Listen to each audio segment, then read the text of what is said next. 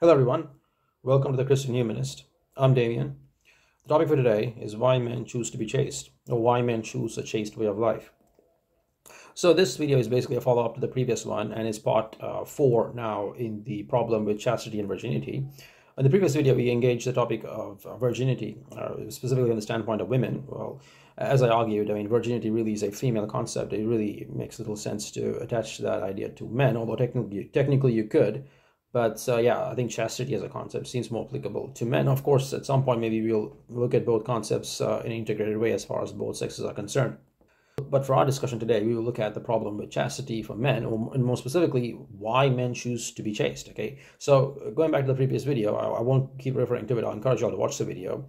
But this point I will make is that we learned that when it comes to things like chastity and virginity, is that a lot of the lifestyle choices, okay, the choices that people make at a moral level, at a personal level, okay, are not specifically or not purely derived from the teachings themselves. Okay, which is to say that it's not that people are doing these things because of the teachings. It's not that they're not doing it purely because they've been taught these things. They're not doing these things just because they were raised in an environment which emphasize these values. Although those are variables and those are valid considerations. However, there are other factors, other motivating factors, other psychosocial factors, other personal attitudinal elements which work into this equation. Okay, in other words, why a person chooses a way of life which negates the chances of them, losing their virginity, or in this case, being chaste. Okay, in other words, not having opportunities to have, well, basically premarital sex. Again, I'm not talking about marriage, folks. That's an issue. That's a different matter altogether. I'm talking about premarital relationships, right? That's our consideration here. So specifically, what is making men? What is compelling men, or what is contributing to men's inability to have sex? Okay, and I'm looking at this from a Christian perspective. So in other words, I'm looking at it from the standpoint of, say, in this case, people who choose to be chaste. Okay, who choose a chaste way of life, who choose to remain faithful to their future spouse, whether that's their current partner who they may or may not marry, or someone they may or may not meet in the future. So folks, the fact is, we really cannot say how these things may or may not work out. But the point is, the idea of chastity assumes that you are living for the sake of someone, or i.e. one person. Okay, because in Christianity, technically, you're only supposed to live with your wife. And you're only supposed to leave it there for the sake of getting impregnated. Okay, that's sort of an extreme version, but really that's the core dogma anyway. So in our case, we're looking at the problem of why men are chaste. Okay, why men choose to lead a chaste way of life, critically in relation to the Christian worldview. So now, before we get to the Christian question, again looking at the underlying factors, we need to look at what chastity means in practice. Okay, what does it mean for a guy to be chaste? Okay, what does that imply? Now, going back to the point about women and their sexuality and how that works. Okay, we know, or we ought to know, is that it's technically a rather passive one. Okay, women are they're basically the receivers. Okay, they stand at the receiving end of things. Okay, and we men give it to them. Okay, and again, there's another way to put this, folks. I mean, as true as it is in a relational sense, in a physiological sense, in the act itself. Okay, women technically, and I think in reality, are the receivers. Okay, not just when it comes to the act itself, but really the whole relational framework. Okay, I mean, going back to, let's just say how does a relationship manifest? How does the intimacy work? How does it how does it materialize? Let's put it that way. Okay, it involves action. It involves a sequence of steps that leads from A to X. Okay, or sex. Okay, from you meeting a girl, you speaking to her, exchanging pleasantries, getting to know the person to whatever extent, forming some kind of connection, okay, or a deeper connection, and then taking things from there. Of course, it works out differently, it plays out differently. It could mean various things in various times. Relationships are complex by nature. It could happen on the same day, it could happen in a week from now, a month from now, or maybe years from now. We don't know. Okay.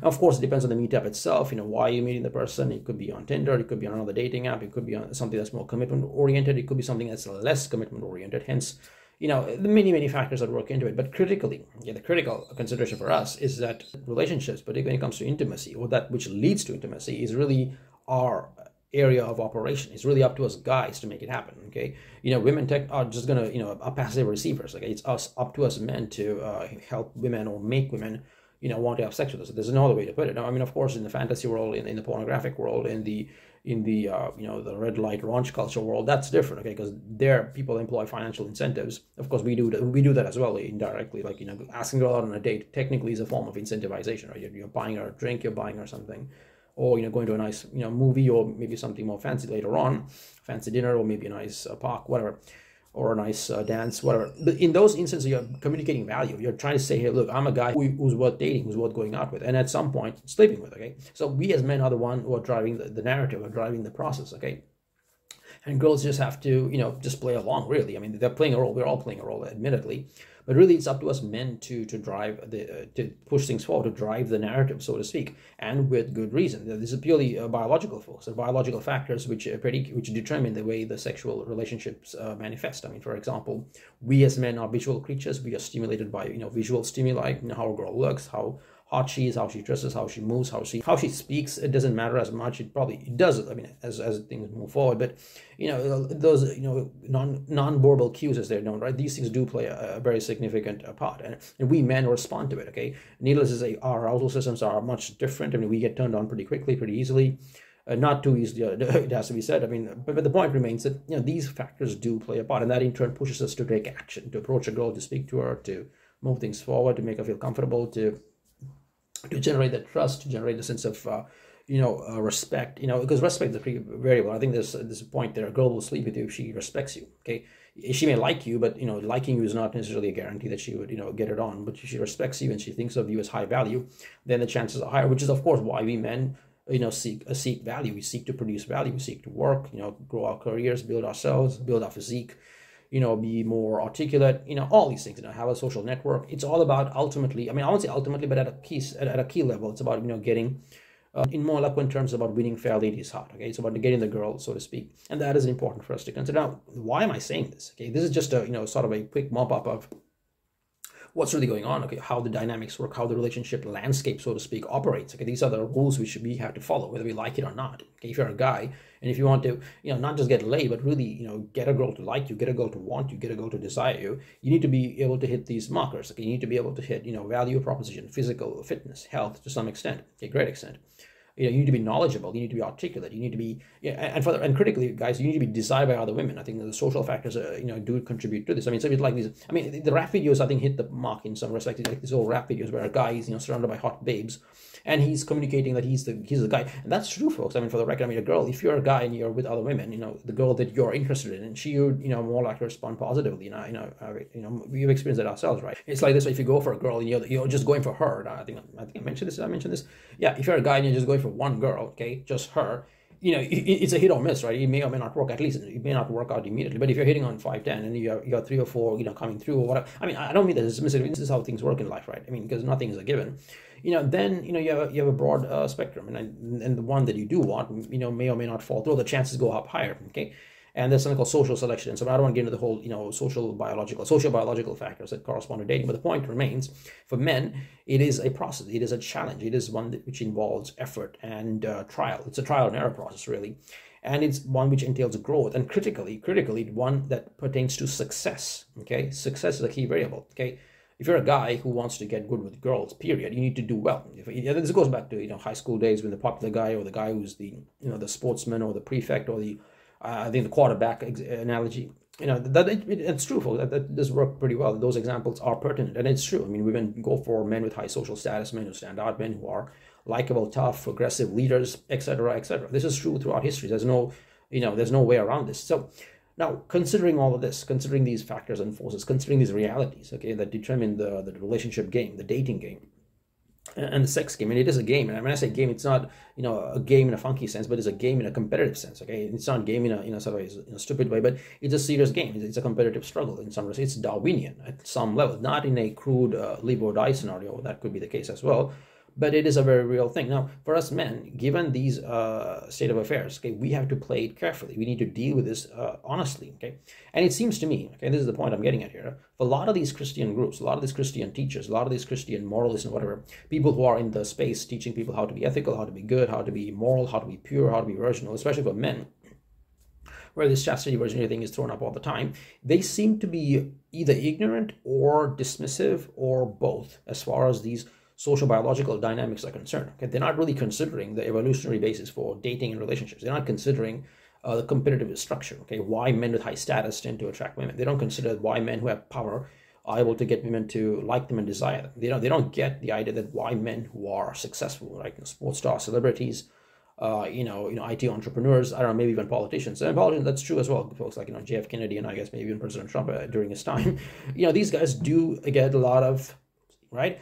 And again, I don't mean that in a negative way, folks. It's just how things are. And women themselves are wired in that way, because women, pursue men with high status. In fact, now recently, this whole business of what you call hypergamy, right? Women who want to date upwards and women who want to pursue men who are doing well in life. I mean, these things are real consideration, folks. I mean, we cannot, turn a blind eye to them, okay? And it seems in the Christian world, in the Christian framework, people are sort of, oblivious to this. They're just solely ignorant of these realities. Everything is like, fairy tale, boy meets girl, Prince Charming who's going to come your way and he's going to marry you and have, take your virginity when you're on your marriage bed, sort of thing. And for guys, what does that imply to us? What does it tell us? Okay, what kind of incentive structure are we supposed to follow or pursue? Okay, because if you try to be Prince Charming and try to, wait for that one girl or pursue that one girl, I mean, the whole thing is incongruent, is it not? I may have mentioned this already, but relationships are a learning curve. It's a process. Okay, you get better every time you do it. Okay, from your first date to the second date to the third date, from your first kiss to the third kiss and whatnot, and from the first time you get busy to the third time and later. I mean, you get my drift. The idea of reference experience. Okay, it's critical. Okay, you learn by doing. You learn by experiencing. Okay, you learn by putting in the hard yards, so to speak. And without it, you're not going to make it. Okay, you're not going to attain it. And it seems for these Christian people, the people, the chastity, virginity people, everything has to be like sort of purely set. Everything's like a set play. And life doesn't work that way. I mean, the complexity of human relationships, when it comes to the real world, I mean, I guess it's different in a church context, in some Christian youth group or whatnot. Okay, I guess you meet your partner there, it wouldn't make much of a difference. But really, though, the way the world works in terms of relationship is competitive. It's a struggle. Okay, it's not fair. It's not easy. And in the winner, it's almost like a winner takes all scenario. Okay, in times gone by, like let's say during the time of Genghis Khan or whatnot, the winner literally takes all. Right. This is why these guys were like impregnating hundreds of women and killing all the men.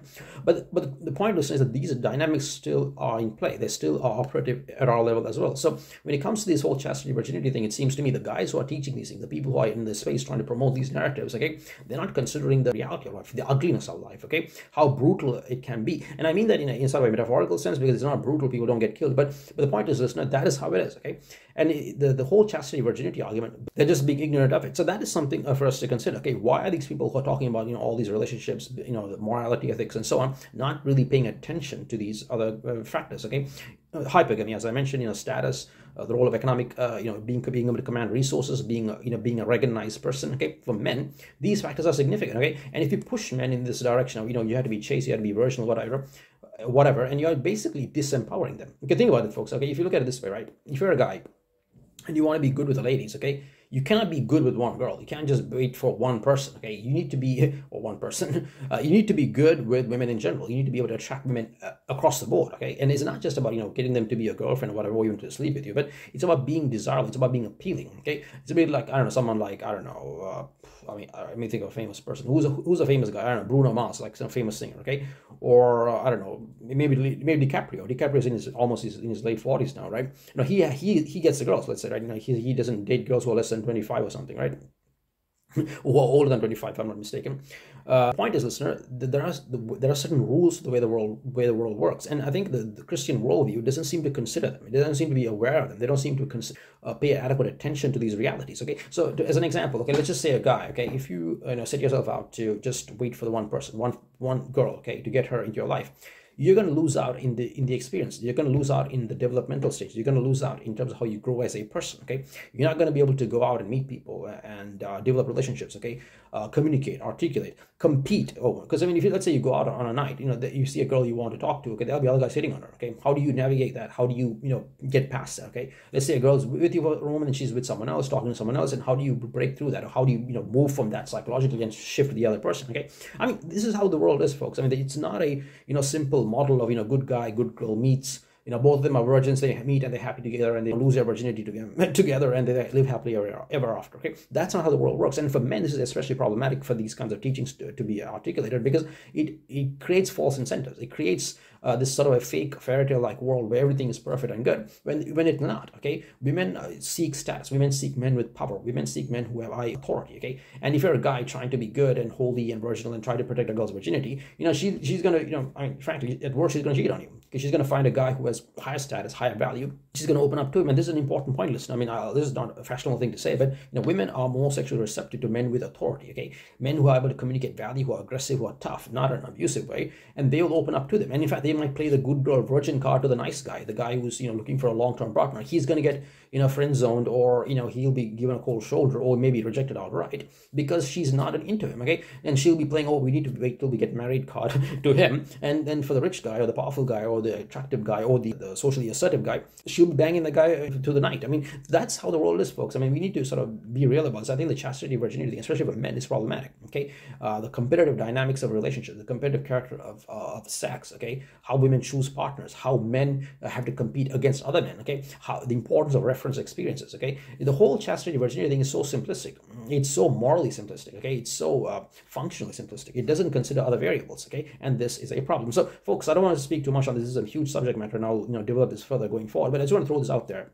The whole idea of why men are chaste. Okay, the reason why men are chaste, I guess, in the Christian world is that they don't have status. Okay, they're not desired. They're not athletic. They don't have a social following. Okay, they're not leaders. Okay, they don't have the power to command respect. Hence, the attention of women. Okay, so really their chastity is a function of their inability to succeed, their inability to achieve great things in life. Okay, I mean, let's face it, if you're some basketball player at the NBA, or you're some tech entrepreneur from Silicon Valley or wherever, you're not going to have much trouble getting the girls. I mean, of course, you need to know how to move socially. You need to have the game, so to speak. There's a step-by-step process, but the point is, listen, that's not going to happen if you're committed to a chaste way of life. Okay, you're basically crippling yourself in the process, waiting for some virgin girl to like you and love you. It's never going to happen, as far as I'm concerned. It could happen, but realistically, looking at the social aggregate, it's a bad bet. And paradoxically, folks, it seems like the people who are drawn to these teachings, this is a serious point, okay, are men who are not able to succeed, men who are not able to achieve and attain things, men who are basically content with leading a mediocre life, and then they'll just hope for one single girl to come their way and like them and marry them. So this is really a dumb strategy, and there are people who have been talking about this. I've noticed some people in the space. I think I know who that person is. There are a few people actually who are trying to promote these Christian ethical dating, but they themselves have a lot of problems. So I'll probably get into this as well. So far I've not tried to get too personal on this. I may do so going forward. This is a serious matter, folks. I mean, in the name of helping men lead a good dating life, to be a good person, whatever, they're undermining men. Okay, because for men, life is about success. Okay, you need to move forward, you need to rise above things, and success with women is a critical variable. Now, whether that's ethical or not in the moral sense, that's secondary, because that's basic, folks. Everyone's going to make mistakes, and you're better off learning by growing, learning by doing, learning by making mistakes, than just trying to be ethical and chaste. And really, to be honest with you, a lot of these chastity guys or chaste guys, at the end, are just losers. Okay, they just don't have it. They don't know how to have. They don't know how to get it. Okay.